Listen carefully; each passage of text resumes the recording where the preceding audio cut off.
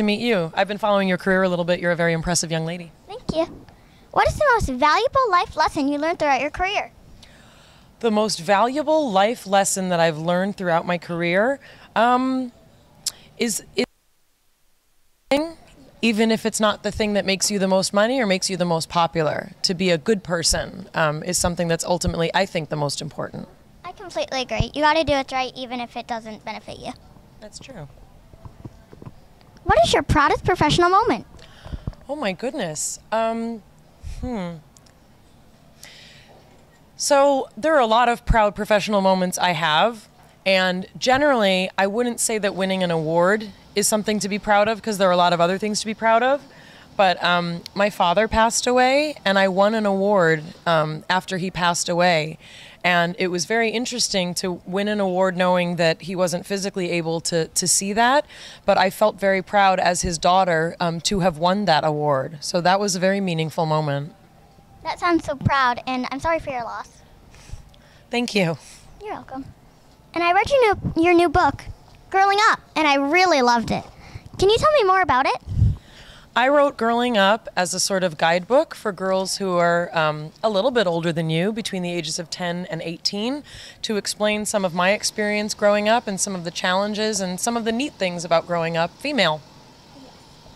I really also liked your book because there's a part of it in the section about you. It said that you really like doing arts and crafts and you make those pot holders. I weave those too. You do? Yeah.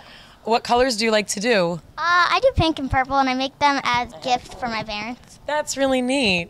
I don't make mine in pink and purple, but that's cool.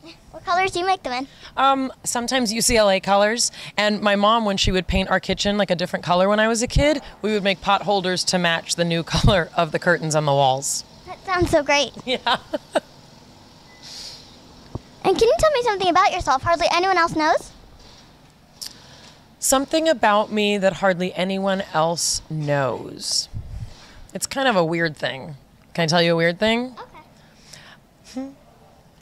I like tiny pom-poms. You know, like the kind they sell in craft stores? Yeah. And I usually carry one in my pocket. That sounds great. What color pom-poms? Well, let's see. I had a red one, and then I lost it, and then I got a white one. Do you have any in your pockets right now? No, I don't have any pockets right now. Oh. But I brought a whole package in my purse. Oh. And Shayna, no one knew that until this second. Okay, tiny like puffball thingies. Yeah, exactly. Yeah. Teeny tiny pom-poms. Yeah, pom-poms. Yeah, but not the big ones. That's weird. Yeah. And I know you have a very successful website called Grok Nation. Can you tell me more about it? I do, thank you. Grok Nation is a website I started for people who collect thoughts and not things. So we have a lot of interesting articles. I mean, I think they're interesting. I write some of them, and other writers write others. And what we want to do is we want to have a website where the things that people sometimes feel yucky about talking about, we talk about in an honest and open way so that we can learn things about each other. Yeah. And that also relates that how you write about articles that people don't collect things, but they collect thoughts. I know that grok means to listen and to understand. Right, it means to understand something so deeply that it becomes part of you. Yeah. Mm-hmm. And I always end my interviews with the question, what is your favorite meal and dessert? Oh my gosh, what a great question. I like food a lot. I'm a vegan person, which means I don't eat any animals or any animal byproducts.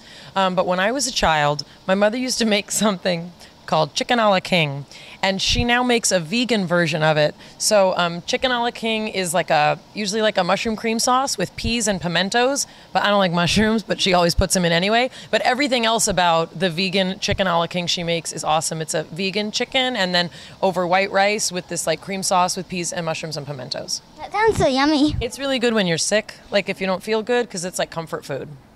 I like chicken soup a lot when I'm sick. That's very like comfort food, like you said. I make vegan chicken soup, and it kind of tastes like it. That sounds yummy. Thank you so much for taking the time to interview with me today, and I really enjoyed getting to know you. Thank you so much for taking the time. This was a really wonderful and enjoyable interview. Thank you. And Rose Reporter readers, make sure that you watch Mayim Bialik on The Big Bang Theory on CBS.